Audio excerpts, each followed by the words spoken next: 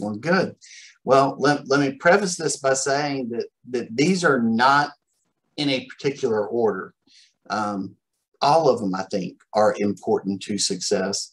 And at the end, so you guys be paying attention, I'm going to ask you which ones of these you think you need the most work on, okay, or which ones you think are the most important. So I want to get your feedback when we're all done. But let's start out with act like a business. So, and for you guys, this is a challenge because you have so much other stuff on your plate that you kind of fit real estate in where you can fit it in. But I want you to imagine for a minute, what if we did that with McDonald's? And some days McDonald's opened up at 3 o'clock in the afternoon and closed at 5. And other days it was from 10 a.m. to 10 p.m. and then might open at 6 in the morning and close at 2 o'clock. What do you think would happen in that sort of a situation? You wouldn't have any customers. Wouldn't have any customers. And think about your employees. You know, I know Sheikah already, you kind of have the challenge because your schedule is really inconsistent.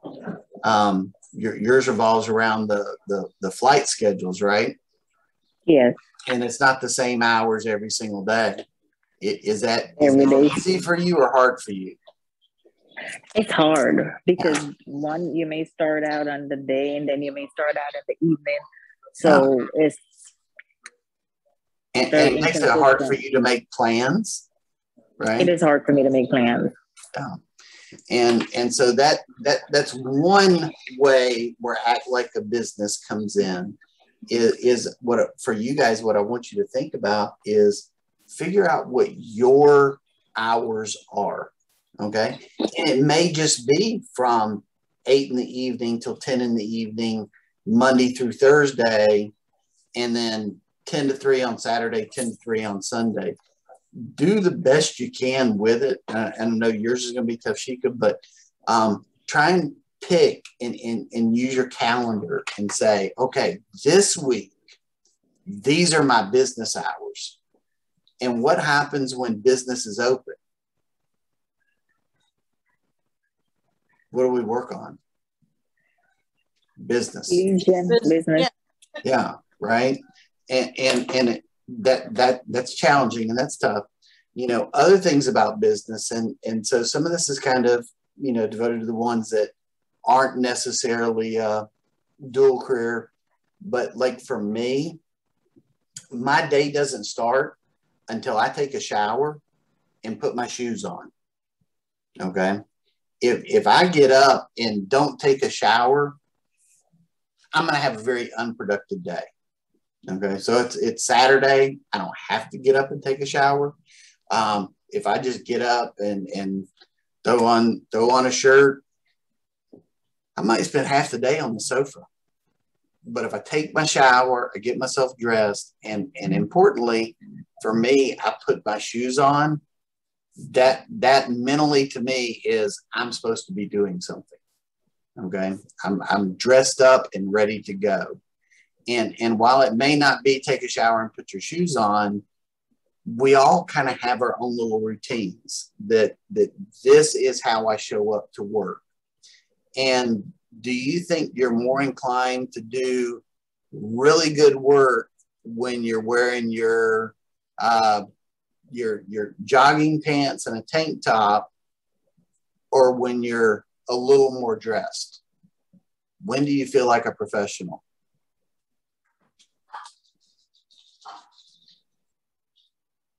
Is it just me that I don't feel very professional and tank top? And for most people, it will be probably when you feel more, when you're dressed.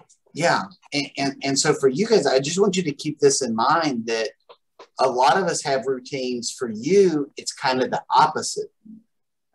You've been at your job and you come your other 40-hour commitment, and you come home, if I change out of my uniform, whatever that means for your other job, what did we mentally tell ourselves? That you're done working. That you're done The working. day is over. Yeah. And so I just encourage you guys to think about that a better solution for you, and you have to find the solution for you, is maybe I don't clock out when I walk through the door. I go ahead and give real estate an hour. I give real estate 2 hours. Okay. And then when I get to take my uniform off, now my day is done. Does that make sense? Yes. All right. Good. So just remember, if you treat your business like a hobby, it will pay you like a hobby. How much do hobbies pay?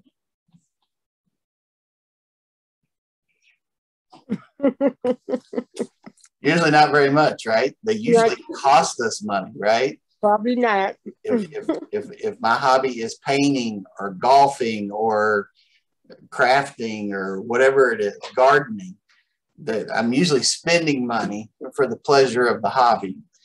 Don't treat real estate like a hobby. You've got to remember, you're a small business owner and you're trying to build a business. So keep that front of mind. Okay.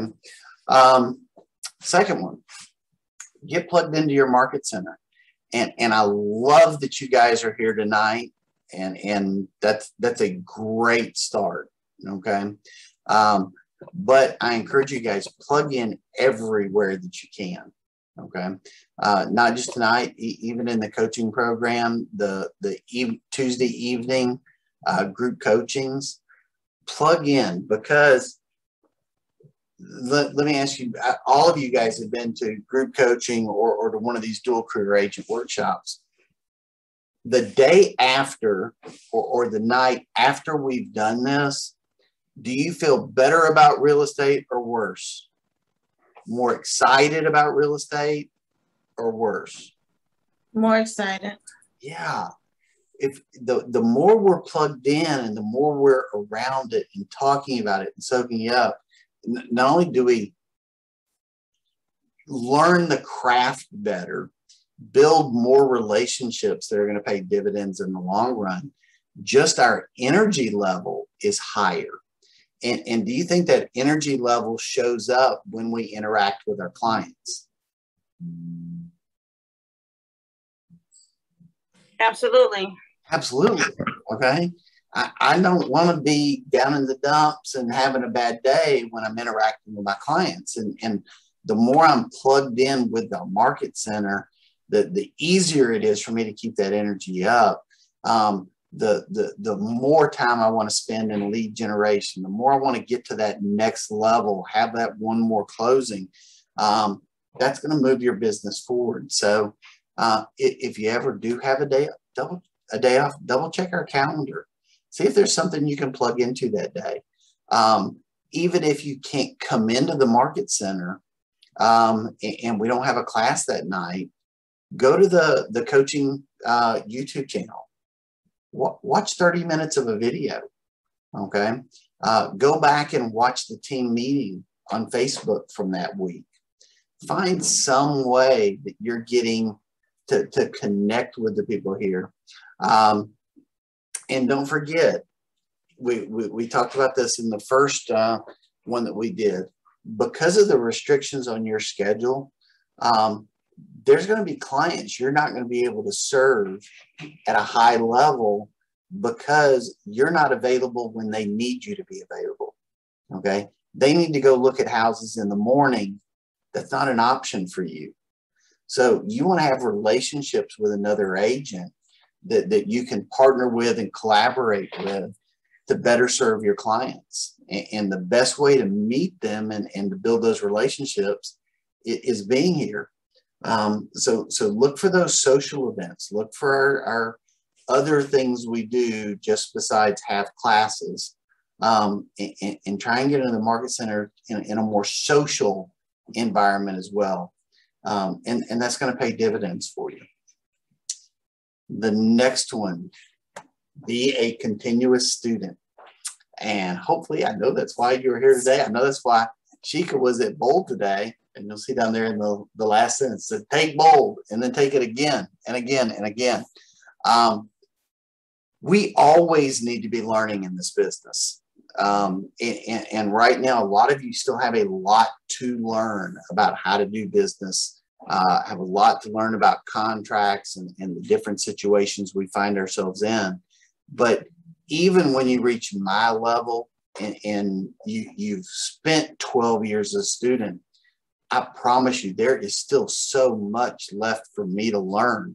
And not just because of how grand the scope of real estate is, but real estate is always changing. Markets are changing. The financial market is always changing. You know, interest rates going up and down, the availability of loans going up and down, the type of loan products going up and down. The technology that we work with, both to interact with the office and interact with our client, that's changing. What builders are doing, our contracts every year, in January and again in June. January, we get new contracts. June, we get, to a lesser degree, updates to the contracts. We need to know what those changes are and why those changes are in there. And so we always have to be studying if we're going to serve our clients in the best manner. And I know none of you ever want to make a mistake that's going to hurt your client. You always want to serve them at the highest level. So training and knowing your craft is one of the best things that you can do to make sure your clients are taken care of.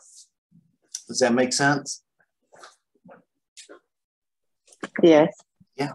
And keep in mind, this doesn't just have to be about real estate. Okay. We all need to be growing as people. We need to be growing as spouses and citizens. So don't just limit this to real estate. Make it intentional that every day I'm going to learn something new. Okay. Read, journal, do those things. Okay. And I know our time is limited, but schedule a small amount of time every single week. The most successful agents, actually, let's not even take agents, the most successful professionals, when you look at the top money earners in America, and they poll them to find out how much time do they spend on training. Okay. When we look at the top 1% of performers, on average, they spend 15% of their work week in training. That's a lot, right? If you're a 40-hour employee, that's 6 hours of training every single week. But that's how they make it to be the top 1%. So I encourage you guys to do that. Look for those opportunities to grow. Next one, have written goals. Do you guys have written goals? Yeah. Yes. Well-defined, broken out? Or did we just write a dollar figure down on a piece of paper somewhere and stick it in a drawer? No, it was well defined, but I think before 1-1. Yes, I love hearing that. That is fantastic.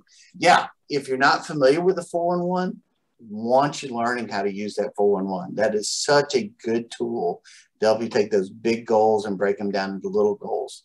And the thing that's funny about goals is when we have well-written goals, our subconscious mind goes looking for opportunities for us to move ourselves closer to it.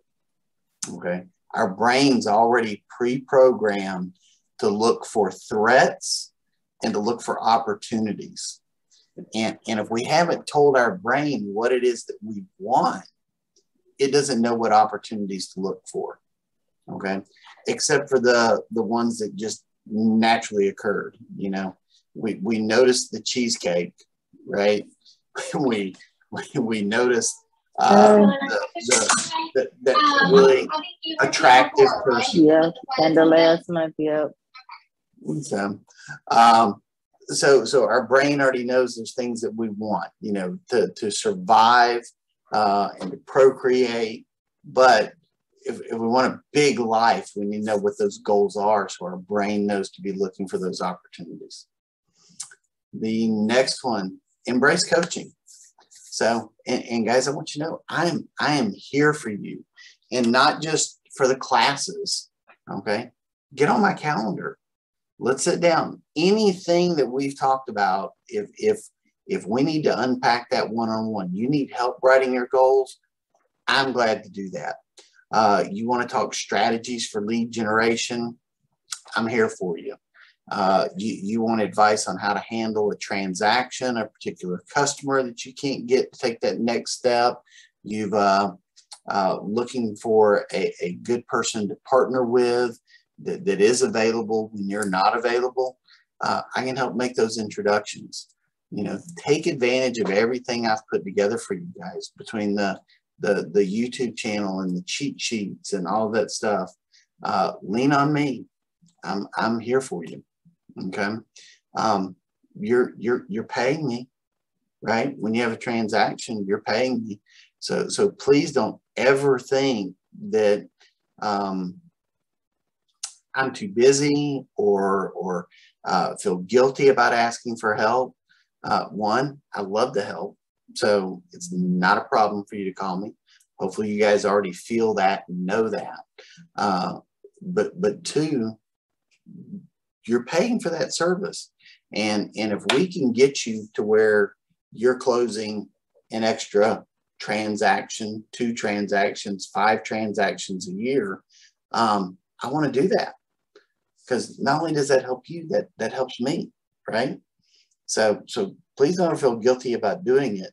And what I've put together and the resources that I put together for you guys, these are the things that I wish I had when I started back 12 years ago, and was the only licensed real estate agent at my brokerage. I didn't have anybody to lean on. I didn't have anybody showing me what to do. I had to figure everything out for myself. And I have since sought out and learned from much better agents, and have grown myself into what I would like to consider to be a professional. I want to make that path a lot easier and a lot shorter for you guys. But if we're not talking, I can't impart that knowledge to you. I can't help you through those situations. So please plug in with me. If you don't see a time on my calendar when you go to seemycoach.com, call me. Call Mina. Get on Mina's calendar if you need help with the technology. She's glad to do that. And both of us, while we can't do it every night, we're certainly opening the meeting and talking outside of regular business hours. So we're happy to be here for you. Be curious and ask questions. So I've always naturally been curious. The thing that I would encourage you guys to think about is, if I want to build a big real estate business, do you already know how to do that? What are the things I need to be thinking about? Well, I don't necessarily know. So ask lots of questions to make sure that you get the right information. Okay. And when it comes to your building relationships with other people, asking questions, being naturally curious about them. Okay. What is typically people's favorite topic to talk about? Family, kids. Yeah, well, you're kind of on the right track. Themselves. Right? Isn't that most everybody's favorite topic is themselves? And am I wrong? Now that I think about it, yes, yeah. Yeah. And so if I'm asking you questions about you, Tony, and giving you the opportunity to talk about yourself and what's going on in your life and your family and your kids and your work, what do you start to think about me? You said what? I'm sorry. You said what? If I'm asking you questions about you and about your family, about your work, about your dreams, and asking them genuinely, what does your opinion about me become? What how does that make you feel when I'm asking you about you? I feel like you're caring, you're interested in. Yeah. That you're interested in me. Yeah. And isn't that the relationship we want to have with our clients? Right. Yeah. Okay. So I tell you that so that if you guys can be genuinely curious about the people in your world, you're going to create opportunities for yourself. Okay. But I also want you to be curious and asking questions about real estate, because there's not a week that goes by that I don't share a strategy, a resource, make an introduction to someone that they're like, oh my gosh, I had no idea this was even available. Okay. Well, the struggle for me is I can't think of every single thing that you might want or need to know. I've got 12 years worth of collective knowledge about real estate. I can't just feed it all to you in an hour and a half on a what is tonight? Thursday evening? Can't give it all to you on Thursday evening, right? And I'm not going to remember necessarily what did I talk to you about the last time. I want you guys coming and bringing and asking questions, okay? Because I want you to know this information. So don't ask one question, ask 15 questions. Doesn't bother me at all. Right? Write those questions down, bring them to group coaching. Hey, I was curious about this. I was thinking about this. How would this work? You know, what would you do next? Happy to have those. Stay curious, be asking, because very likely there's a better way that's out there. And one of the things that's kind of amazing about, if you think about it, we don't even know what the best way is yet, right? I don't care what it is. Has the best food ever been found already? Has the best medicine already been found? Does anybody have the best relationship they can have? No. There's always an opportunity for something to get a little bit better. And being curious and figuring out how things work enables us to go finding that better or best way. Next, know your market. Okay, if we're going to be out there and we're going to be selling real estate, we need to know what's going on in our community. And that can be everything from businesses opening and closing to proposed construction that's going to take place, changes in road traffic, local elections, even what about local sports teams? Do you think that if I am working in the Parkview High School district, that I ought to know if Parkview High School's on track to win the state championship in football? That'd be good information. That would be good information to have. Because if I'm talking to people in my community, is there a good chance that can come up? And if it doesn't come up, is it a good thing for me to bring up to make sure they know I'm connected to my community? So how do we stay informed?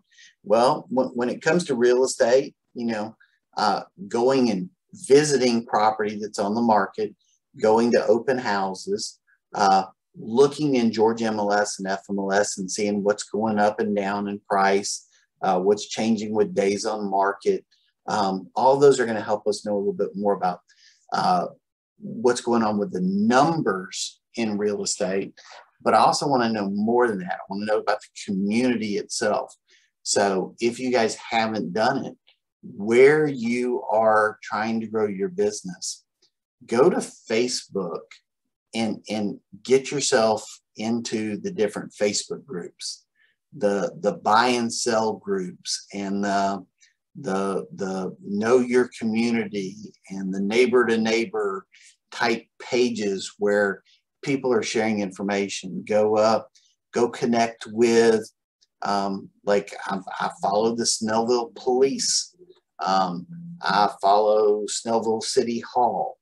I do everything I can for Lilburn. So like there's a Lilburn Town Talk Facebook group, okay, where people are just sharing what they know. Hey, there's a business that's coming up.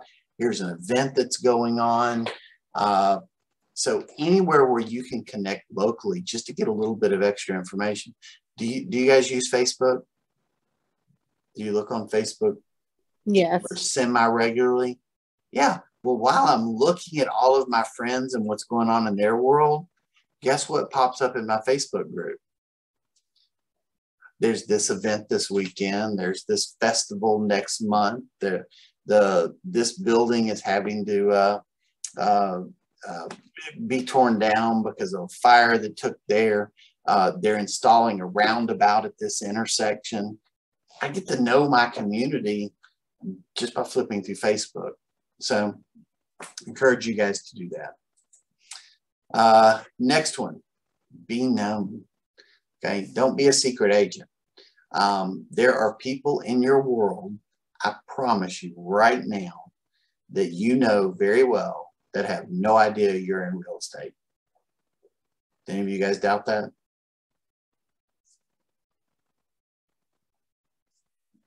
No, I don't at all, because it has happened. Yeah. Okay. So keep that in mind. We have got to get comfortable. And this is a tough one for a lot of people, to put ourselves out there and be more public than we ever probably have been in our life, right? And engage with more people and make sure they know what it is we know, okay? And it doesn't have to be in your face. These are not hard sells, okay? And we'll hit this here in just a second. We'll talk about coming from contribution. You know, people don't care about you talking about your work and even care about offering to help them if they know you're being genuine and you're really doing it because you're interested in serving them. That's going to be received really well. But we've got to get comfortable having those conversations. And guys, I'm guilty of this. So anybody else tell me if you were guilty of this. You've been at a restaurant or you were at some event where people were networking and you heard somebody else talking about real estate. And what happened to your ears? Perk up. You guys ever hear those types of conversations? Yes. Yes. And did you go introduce yourself and give them a card? Or did you walk away and think about it 2 minutes later that you really should have gone and introduced yourself and given them a card? Mm-hmm. Mm-hmm. Yeah. Yeah. So not picking on you because I've done it too. So I'm guilty. But we've got to get comfortable. You know, now I do it because I'm really comfortable with it. But yeah, there was a time where that was a big ask for me to go talk to a complete stranger. But you close the deal with a complete stranger, changes the way you think about things. So Yeah. you know, make sure everybody knows. And have you guys noticed the people that know that you're in real estate, or when you're with a group of people or you've met somebody and they found out that you're in real estate, are they curious? Or do most people go, oh, that's great, and then change the subject? They're curious. How's the market going? They are They curious. still want to have. I'm always curious about what's going on in the market. I know. And so that's Yeah, what's so I've had funny. both reactions. from people. And you're going to have both reactions. Some are going to Yeah. be they're going to walk away. But a lot of people really like to talk about real estate, are interested in real estate, even if they're not in the market to buy or sell. They still like to know what's going on around them. And some of them, it's because they kind of always thought they'd make a great real estate agent and they'd like to do it. Some of them like Joanne Gaines and they're addicted to HGTV.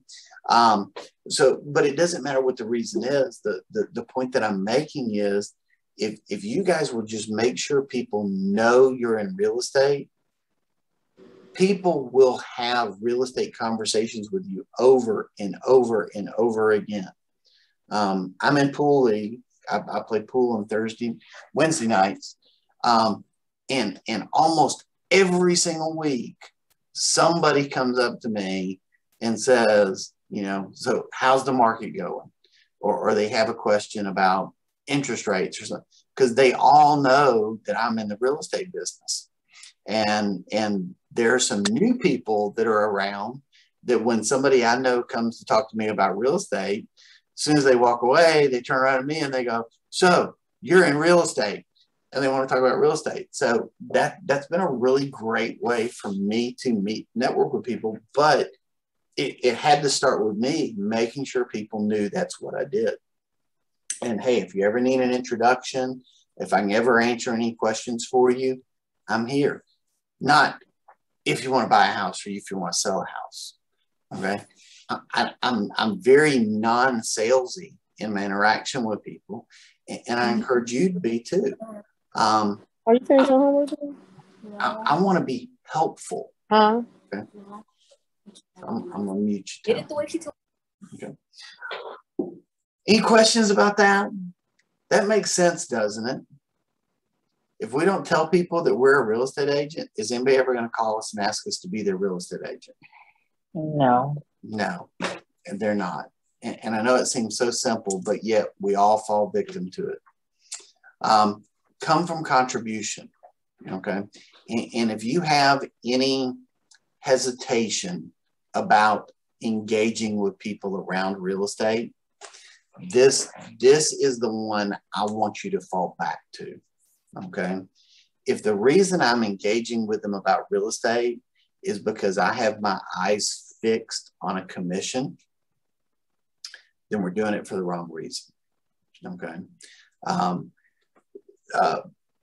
Zig Ziglar, for the longest time, and I don't know if you guys are familiar with Zig Ziglar. He's a sales coach and a motivational speaker for years. And I believe that he's gone now. Love his books, love his speeches, his presentations. But one of the things that he said that always resonated with me is the easiest way to get what you want is to help other people get what they want. Does that make sense? Yes, it does. Yeah. Okay. And so understand how that applies in real estate is if I can just help enough other people save money, be more comfortable in their decisions that they make around real estate. Okay. I've talked plenty of people out of selling their home. Okay. I've talked to plenty of people that wanted to buy a home and have told them it wasn't the right time for them. I've had people come to me that wanted to lease purchase and was able to show them that that was not the best path for them. Okay.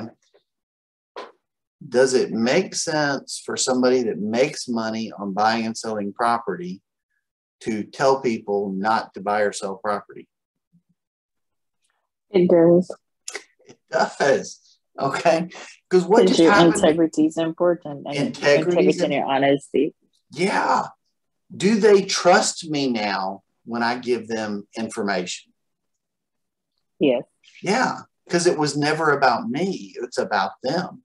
And there's lots of ways for us to engage with our clients and come from contribution and it not be salesy. You know, call you up. Hey, Sheikah, how are you doing? How's the family? How are the kids?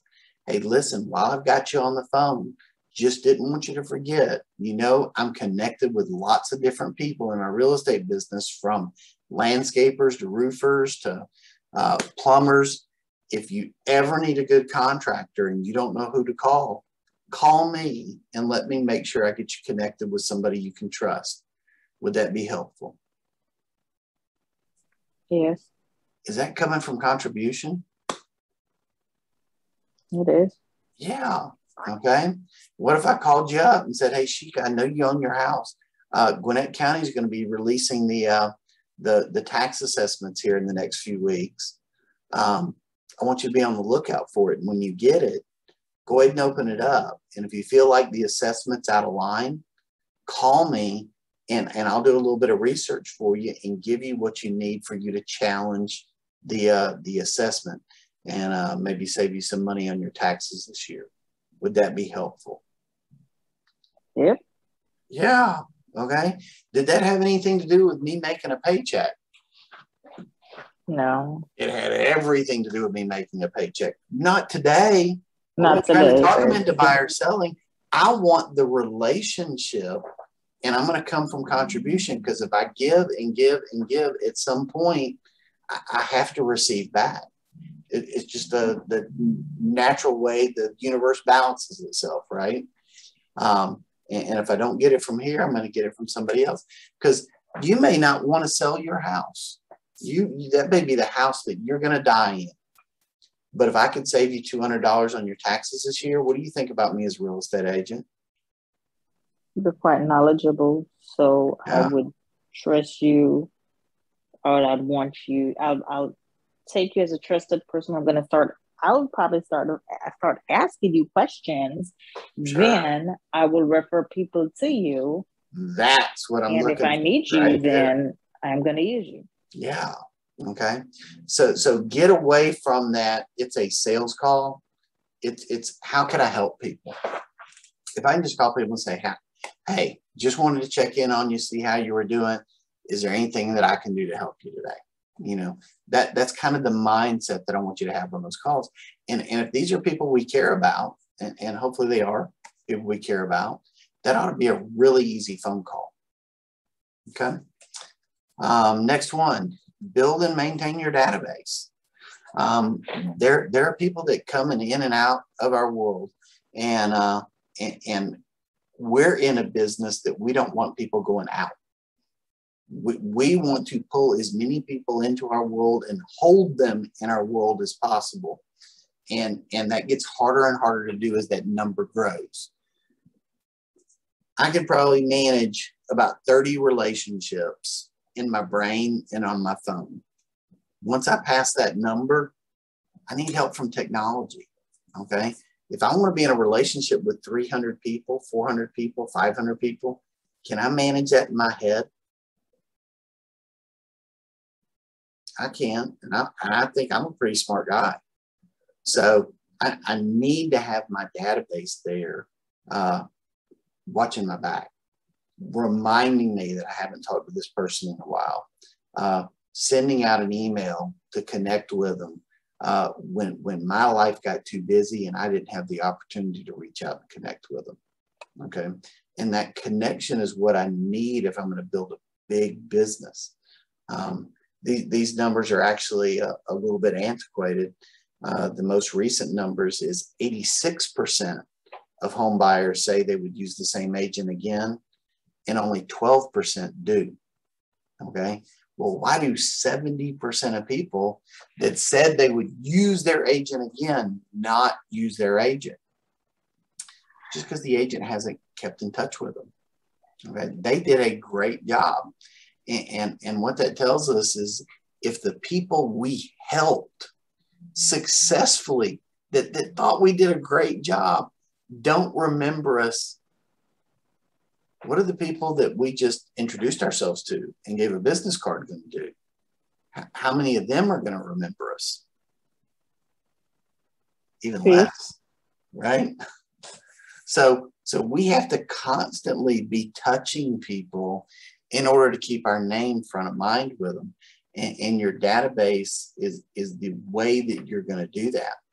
And for you guys who have another 40-hour commitment someplace, this is even more important for you because your database can be working for you to build your business while you're at your other job, right? You don't have time to send 30 emails today, okay? But your database does. It's got plenty of time to do that. We just have to set the system up. And so if you haven't invested the time into building your database and getting your people on smart plans, make that your first priority, okay? That's going to shortcut if you're looking to leave whatever you're doing and come to real estate full time, or if you just want to expand the income that you're making from real estate, the fastest way for you to do that is to get serious about your database. And Chika, you saw that today in the exercise that we did about how many people in your database and what the gap is. You remember that exercise?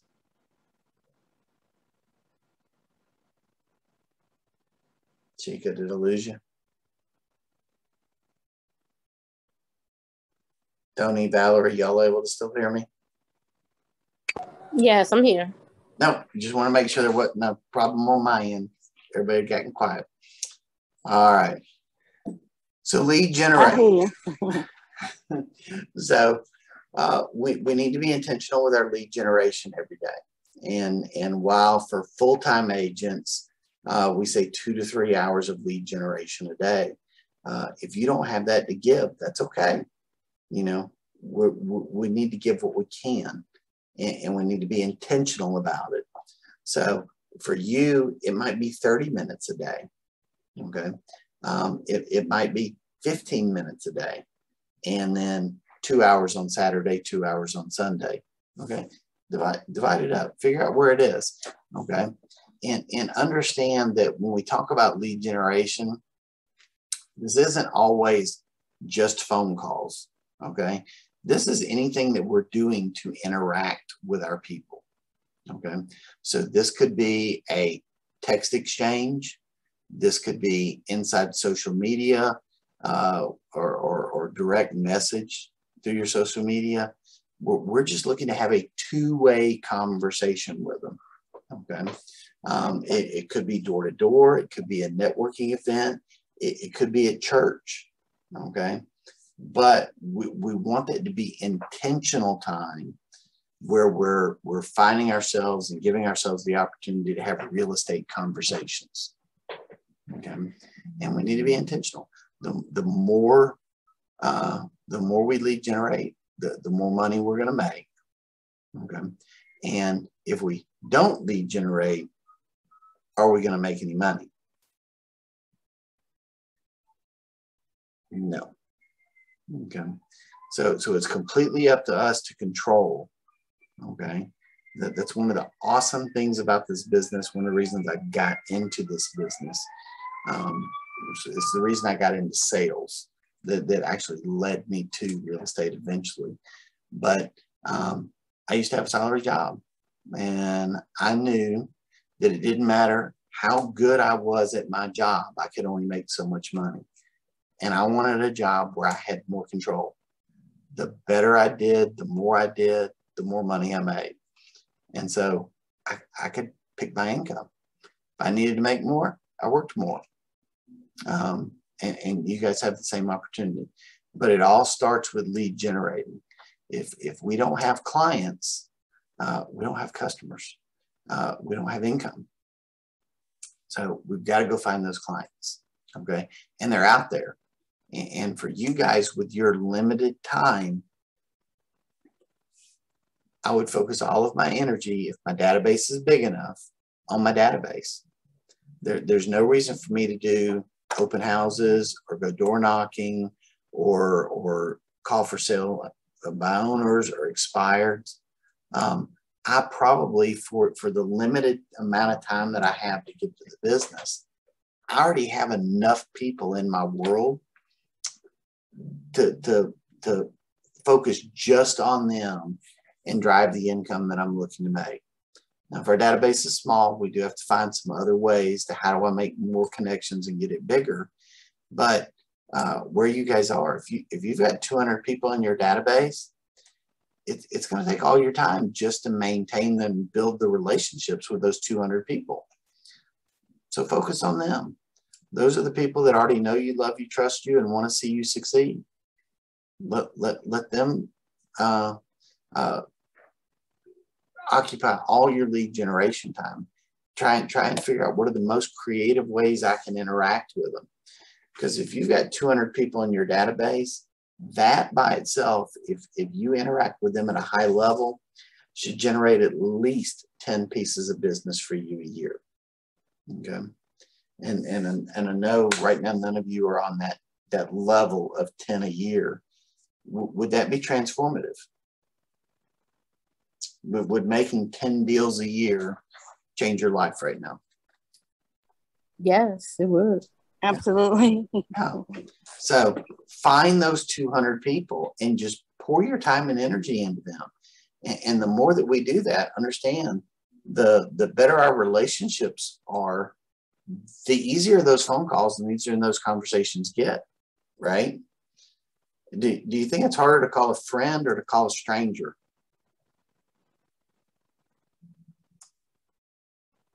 For me, it's a stranger. I can call and talk to my friends all day long. And that's why I love this business. I get paid to make friends and to talk to my friends. That's how I grow my business. So nice. All right. Practice your scripts. Okay. And as I say, practice your scripts, not memorize your scripts. Okay. The thing that I don't encourage you guys to do is we don't need to go memorize and spend a whole bunch of time and energy learning word for word any particular script. But I do need to rehearse what are the conversations I want to have with people. Okay, there's great little snippets in all of the written scripts. But the thing that I want you to take away from those scripts is a way of talking, a way of thinking, okay? One approach to handling a certain objection, okay? But I've got to make it mine, okay? Because when Trey calls Trey's friends, who does Trey's friends want to talk to? Trey, right? I got to sound like me. I've got to be me when I call and talk to them, okay? Or else, are they going to think I'm being genuine? Are they going to think I'm coming from contribution? Are they going to feel connected to me? No, okay? But I need to be practiced and rehearsed enough that those conversations come easy to me, okay? And I'm not uncomfortable answering questions. I'm confident in my answers. I know what I'm talking about. And I know what I'm going to say so well, I don't have to think about what I'm saying. I get to put all my energy and my effort onto focusing on what they're saying. Does that make sense?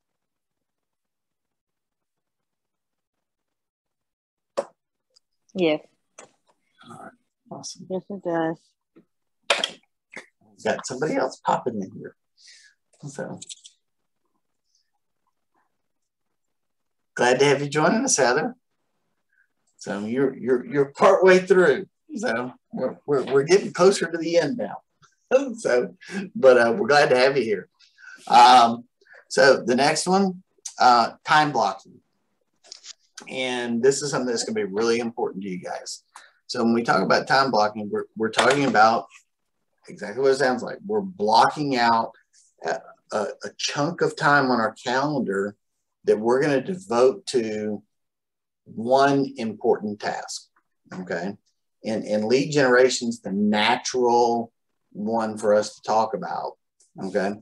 Because have any of you ever gotten to the end of the day and you laid down in bed and you thought, my gosh, I had 3 extra hours today. I have no idea where that came from.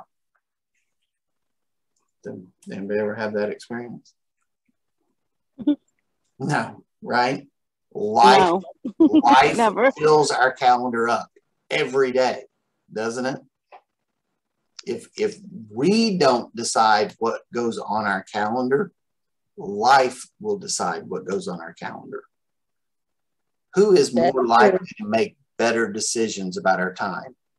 Us or everybody else? Us. We make Uh, our Us. calendar. Yeah.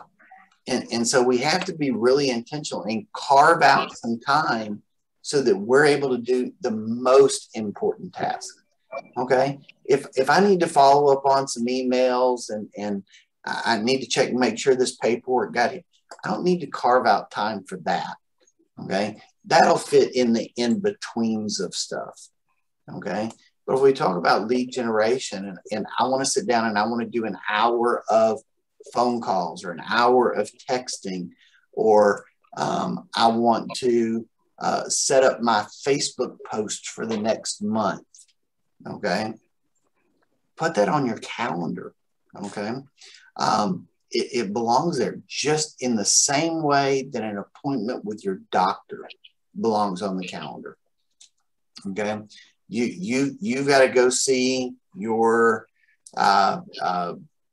oncologist, your cancer doctor, right? And you got an appointment with them Thursday at 3 o'clock. Are you going to miss that appointment? No. No. Are you going to make the decision that, you know what? Just one more episode of Squid Game. I can see about going to the doctor tomorrow. No, you're going to show up, right? Why? Because it's that important to you. Okay. And if your business is that important to you, if the income that you can make, the lifestyle that income gets to give, okay, the charity you get to support, the college you get to send your kids to, if that's important to you, the things that are going to get you there belong on your calendar. Okay. And the idea behind doing chunks of time, be it 2 hours, even as little as an hour, but preferably 2 hour or 3 hour chunks are more powerful. And the reason we say focused on the most important task, okay, and trying to do one thing. So like with lead generation, do you think it's more effective? Do you think I have better conversations? Do you think I have better results when if I were to make 10 phone calls today and I did one at 8:30 and one at 9:15 and one at 11 o'clock and two at 12:30 and one, if I scattered that out through the day, or if I sat down and from 6:30 to 8 o'clock, I made those 10 phone calls back to back. Which one of those do you think was more efficient, more productive, and more likely to wind up with money in my pocket? The one that you time block for 6:30 to 8 o'clock. Yeah. And coincidentally, it probably took me less time doing that. Okay. Because I had everything set up. If I am just going to make one phone call, well, I've got to get ready for that phone call. I've got to think about what I'm going to say. I've got to find the phone number. I'm going to make the phone call. And then if I'm going to do things right, okay, I had to open up my database and put a couple of notes in there and set a reminder for the next time I'm going to call them. Okay. Well, all that stuff that I just did, I had to do again when I made my next phone call. And then I had to do it again when I made my next phone call. Whereas if I did it in a chunk of time, well, I pull out my list of people I need to call, get their information. I make call, and then I update everybody in my database. Okay. I didn't have to log into my database 10 times. I logged in one time. I didn't have to go find phone numbers 10 times. I'd go find them one time. There's an efficiency to doing it together. And then as far as the quality of my conversations, if I'm having a similar conversation each time, do you think those conversations got better as I moved through those 10 conversations? Was I more comfortable and more natural and you know, just crushed my dialogue or script that you want to call it, making them all at one time? How was my focus during that time? Was I appropriately focused on the customer, or was I thinking about what I'm going to have to do next? Do you guys see the power that time blocking gives you? Yep. No. And let me tell you one other way that you benefit from it. If you put it on your calendar, okay, and it is really important to you, well, when somebody else asks you for your time, what do you get to do? So Let me look at my calendar. That is exactly right. You get to tell them no. You get to tell them, I already have an appointment on the calendar. Okay. I don't have that time available right now. You get to say no. Okay. When it's not on your calendar, what are you likely to tell them? Yes, or Okay. I'll see. Yeah. And is that helping you get where you need to be, where you want to be in life? No. Okay. So empower yourself that way. Time block your most important stuff so that you can keep yourself moving forward. The next one, and this is a challenge, and I know every one of you have felt the pressure of and have had the thought that you're not getting the results that you want. Okay. And I want you guys to understand that you have to be impatiently patient. Now, we could have conversations around right now. Are you not where you need to be because you haven't done the things you need to do? And that's probably a contributor to it. Okay. But even once you start doing that activity, okay, if I know I have to make 10 conversations a day, I have to have 10 real estate conversations a day to have a 6-figure income. Okay. I wake up today and I have 10 real estate conversations today. Am I now on track to make $100,000 income? You are on track, because if you consistently do it, then you will. That's the thing. Something will be. Is I have to consistently do it over and over and over again. And 3 months in, though, am I likely to have made $25,000? Yeah. I would say no. Okay. It's going to take a while to ramp up. And that's where we see agents get really frustrated and they give up. That let me show you. And this is going to be a little hard to see because I wish I had a whiteboard. So this is the way things really work in the real world. So if we look at, here's time going this way, and here's our results going here. So we have our results and we have time. Okay. And we say, okay, I want to be here making $100,000 in a year. Okay. Well, our brain tells us that trajectory looks like that. Can you guys see that? A line up through our goal right here. I'll put a big star up there so you guys can see the goal. We think that it's supposed to follow a line going up here, but that's not what happens. Our trajectory looks like this. Starts out slow, and then we start to gain momentum, okay? And things get better and better and better, okay? And I'll give you an example so you understand why this is. So let's say we're making our 10 phone calls a day that we were using in our example, okay? Well, as I start moving along, I get 3 months in, okay? Well, the only people that I have in my world are the people that I talked to in the last 3 months, okay?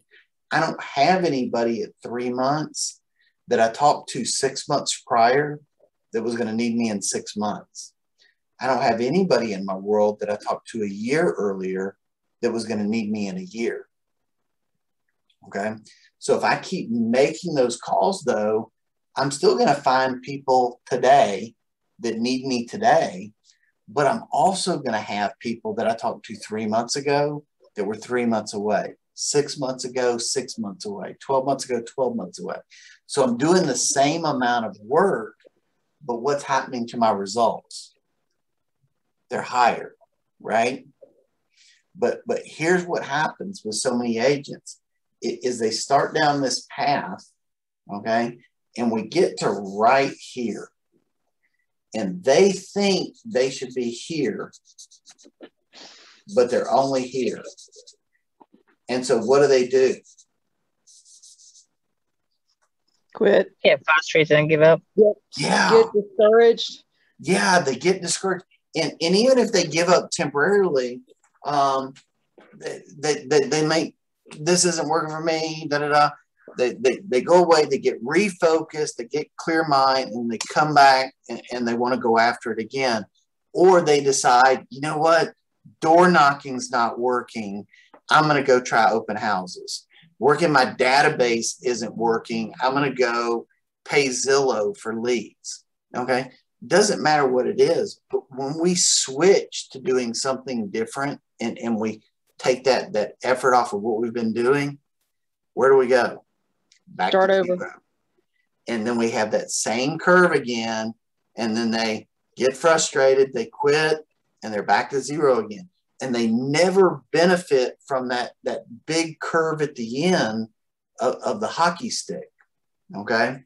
So we say that you need to be impatiently patient. I need to be impatient. I need to know that I have to do that work every single day. That can't wait.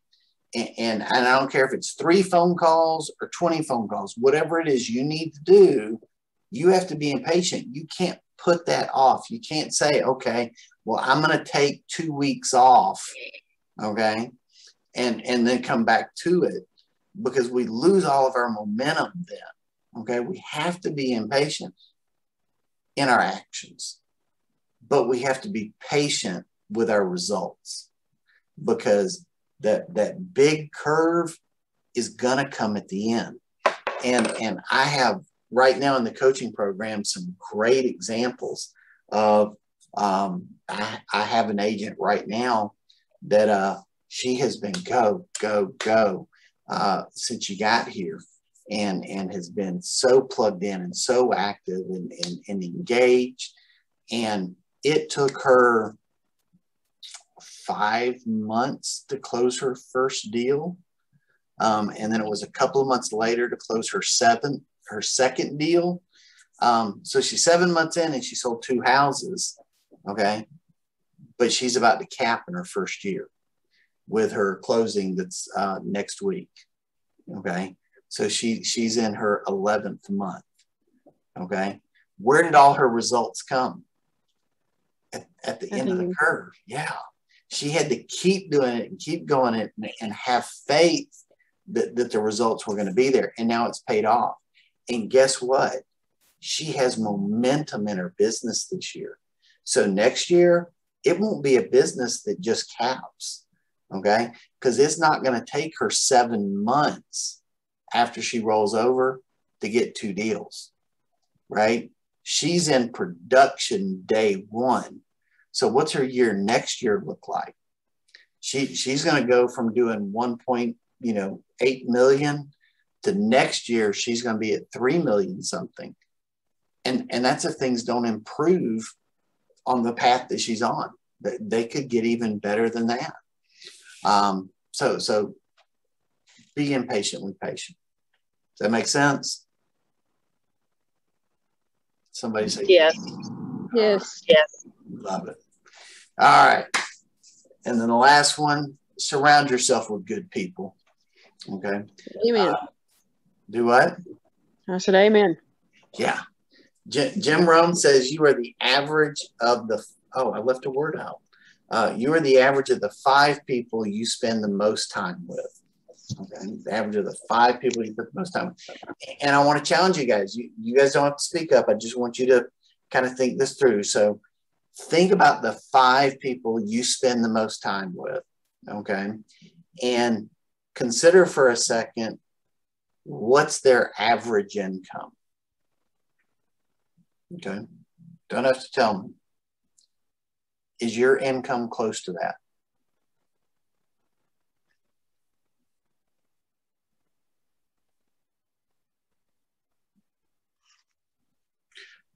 Do most millionaires hang out with people that make $25,000 a year? No. Who do If they anything, hang out with? No. Who are they hanging out with? the other people that own a Millionaires and boat. billionaires. Yeah. People that make $150,000 a year, are they hanging out with billionaires? No. So understand, and that's just looking at the financials, okay? But think about how you treat people, the types of relationships you have, okay? Your religion or morality, your fitness level, okay? You see how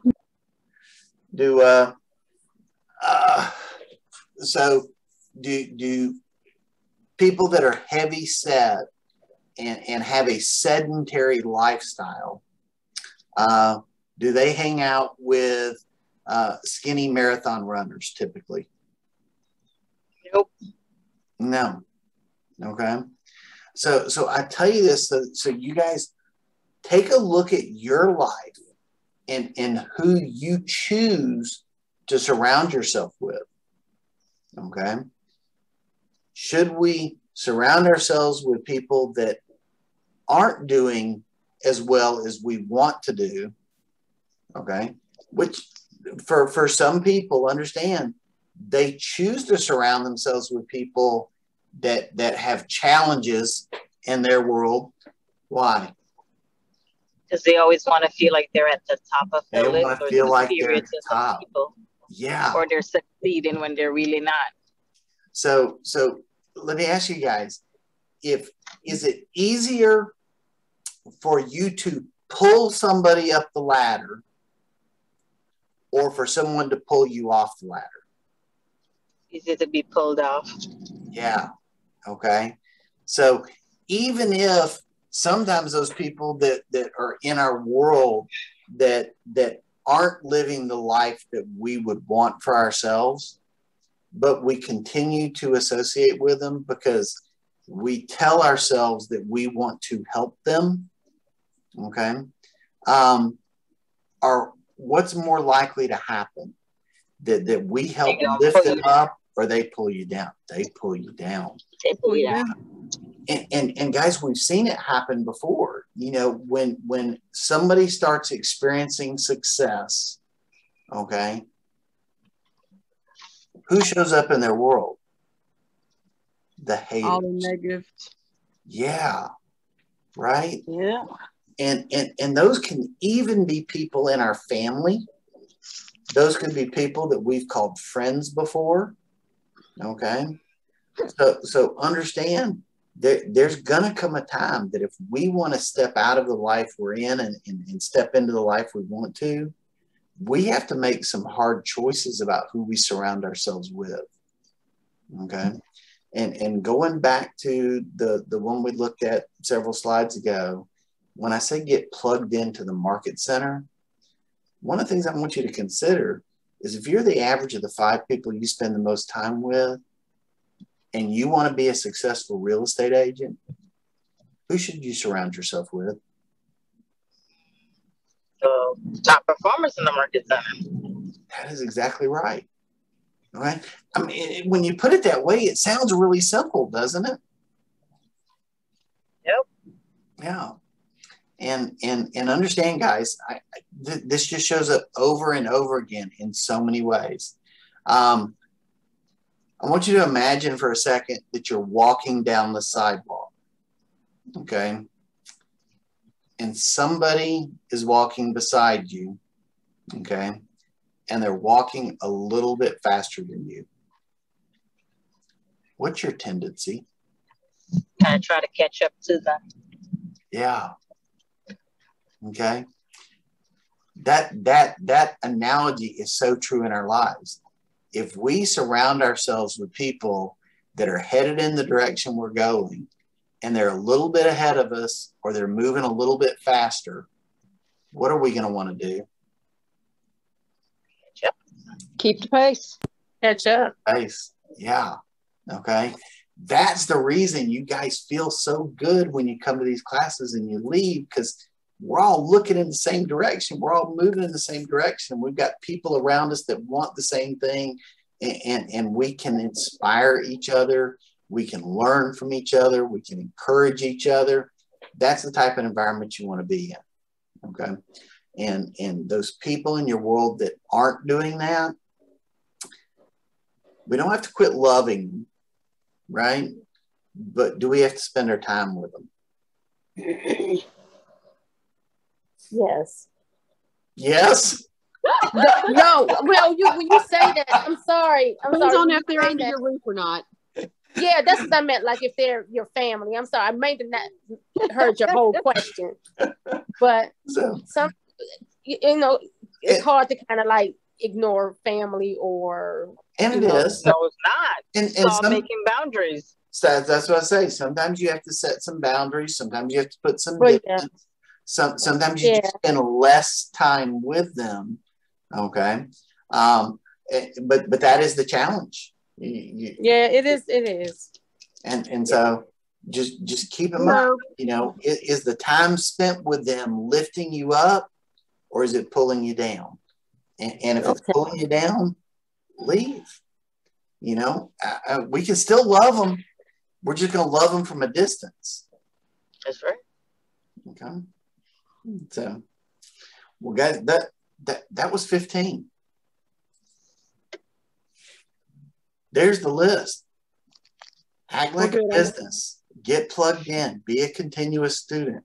Have written goals. Embrace coaching. Be curious and ask questions. Know your market. Be known. Come from contribution. Build and maintain your database. Lead generate. Practice your scripts. Time block. Be impatiently patient. Surround yourself with good people. You may have heard all of these before, but are there any that you had not heard before?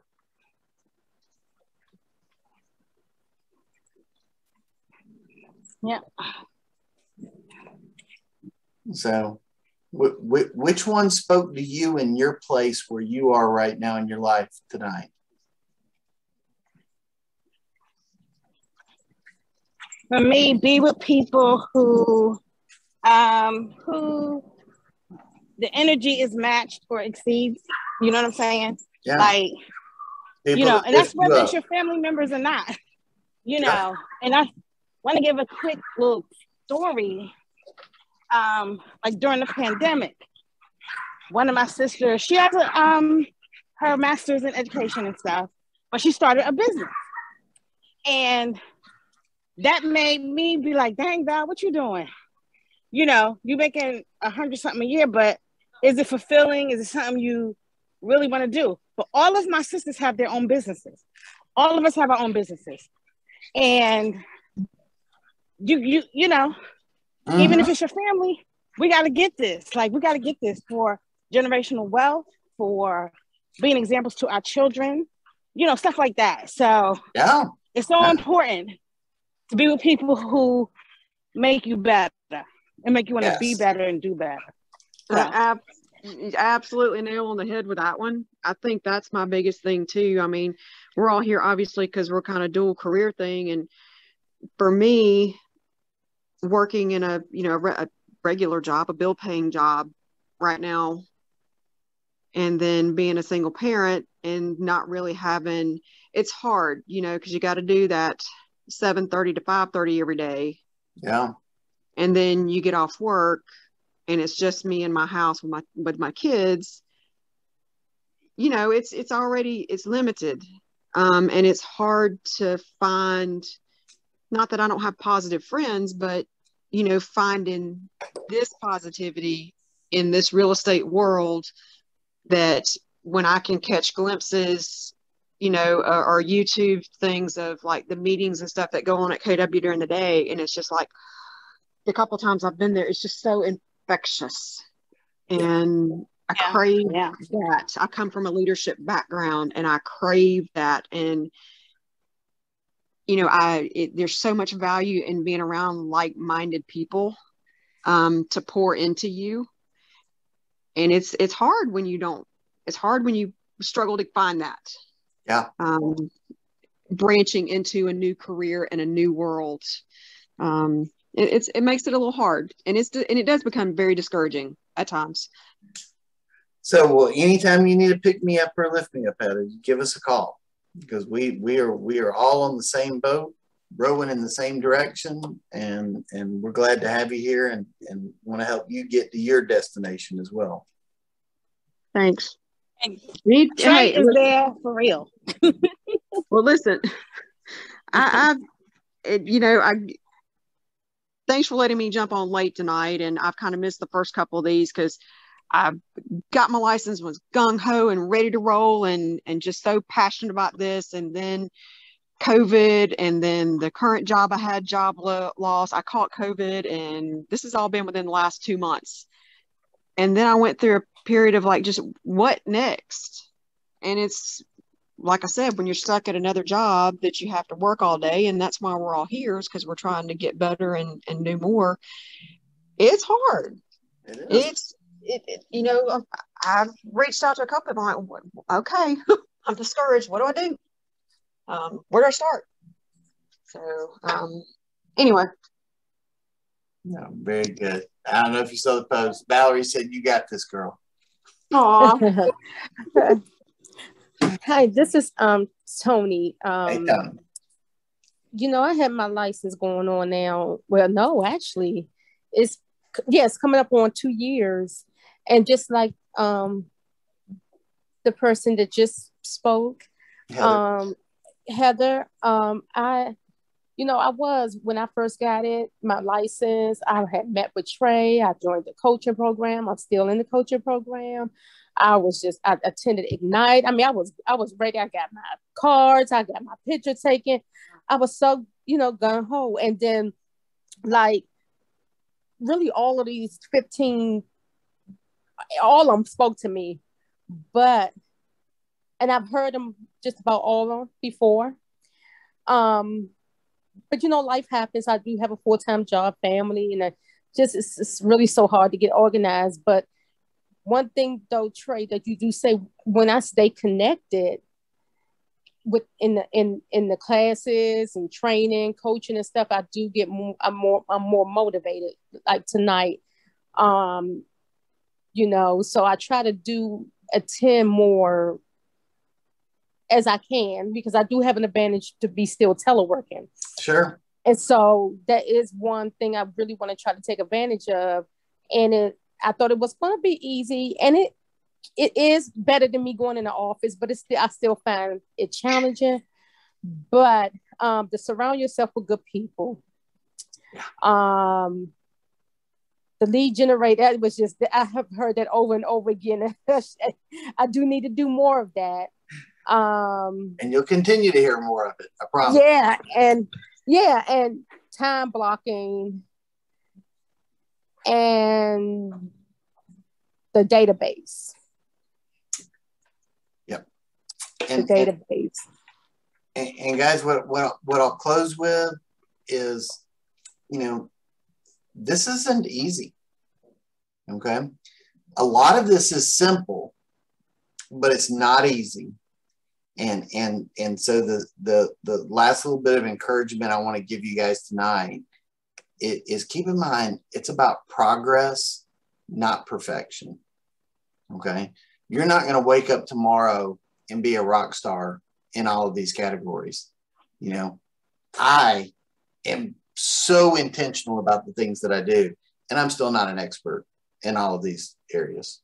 You know, this is my full-time world, and I still have to work on getting better and better in each of these areas. And as long as I'm growing, I'm happy, right? If I can just get 1% better every day, that's monumental. And so pick the area where you need the help the most and put a little time in that. And then a week or two from now, pick another area and put a little time into that. Okay. But we're not going to wake up tomorrow and be crushing it. Okay. But keep moving, one foot in front of the other, getting close to our goals, closer to being the people we want to be, closer to being the agents we want to be, closer to living the lifestyle we want to live. And that'll make for a happy life. So, any last minute comments, questions, feedback? For me, time blocking for me is my biggest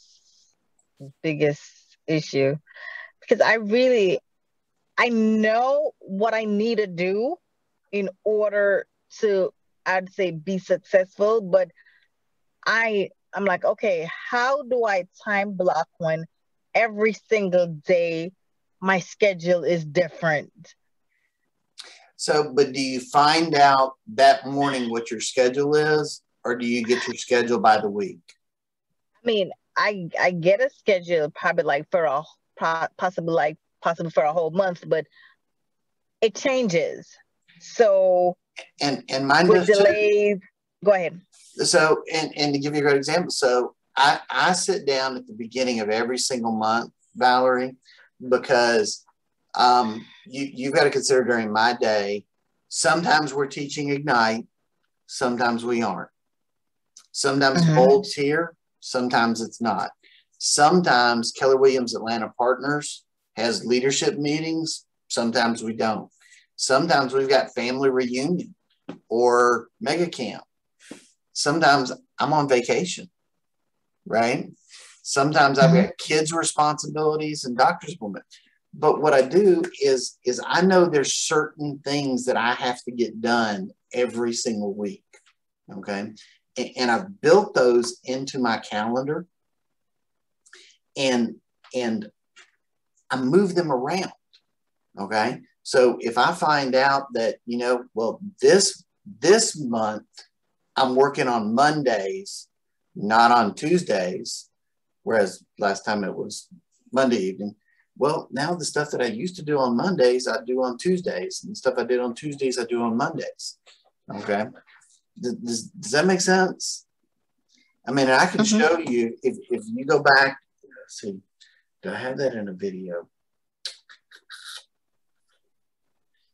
I think I reviewed my calendar in the first. If you go to the coaching channel, go back and watch the very first Dual Career Agent workshop. I walk through how I build my calendar, and I show you how it's color coded, how I move things around, and how I've already singled certain activities out that have to happen every week. So I have to meet, for me to hit my goals, I need to have 5 recruiting appointments a week. Okay. But never are those recruiting appointments at the same time, you know, and I don't know who my recruiting appointments are going to be in December. But if you go look at my December calendar right now, I've got 5 recruiting appointments in there every single week. As I have conversations with people and we set appointments, I then turn that slot into an appointment. And I may have to move it. I may have to shift it. Okay.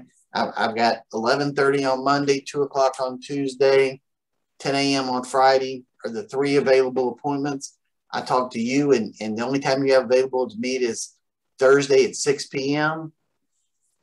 and I don't have another commitment at Thursday at 6 p.m., well, I'll grab that Monday morning appointment and move it to Thursday night.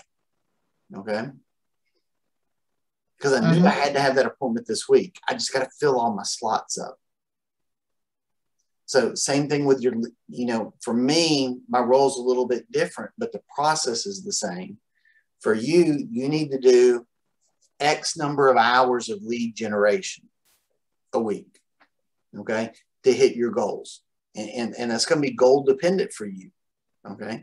You want to do 5 houses, it's going to be one level. If you want to do 15 houses, it'll be another. You want to do 25, it'll be another number of hours of lead generation you need to do.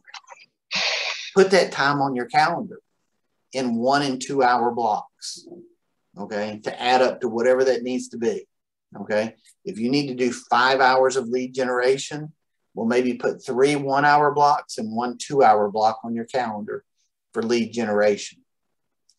And have it where it repeats every week, okay? Put it where it fits on your calendar this week and set it up as a repeating appointment every week. Well, now I'm going to go look at next week's schedule and I'm going to see, oops, well, that creates a conflict. I can't, even though I could do it at 11 o'clock on Monday this week, next week, I'm going to be in Spain. Move it over to Tuesday afternoon or move it to Sunday afternoon. Doesn't matter where I move it to, I just can't erase it. I need 5 hours of lead generation to hit my goal. Does that make sense? Does that help the time blocking idea? It does. Okay. And I could sit down and help you with it. Get yourself on my calendar and let's sit down and build your calendar. Okay. Okay. I'm glad to help with that. All right, guys. Well, does anybody have anything else? Or are we safe to wrap it up for the evening? Thank you. No, we're fine. Thank you so much, Trey. Oh, you were so welcome, Tony. I'm so glad you were here tonight. Heather, glad to see you. She glad to have you. Glad to see you twice today. That was an unexpected pleasure. It was too. Thanks for letting me jump on late. What was that, Heather? Thanks for letting me jump on late. Oh, my pleasure. Glad to have you. Come anytime. So rather you get half of it than none of it. Uh-huh. All right. Thank you, Trey. Y'all See you guys. Call me, text me, email me if you need me. All right. Okay, Thank bye. you. Have a good night, ladies. Good night, everybody. Good night. Night.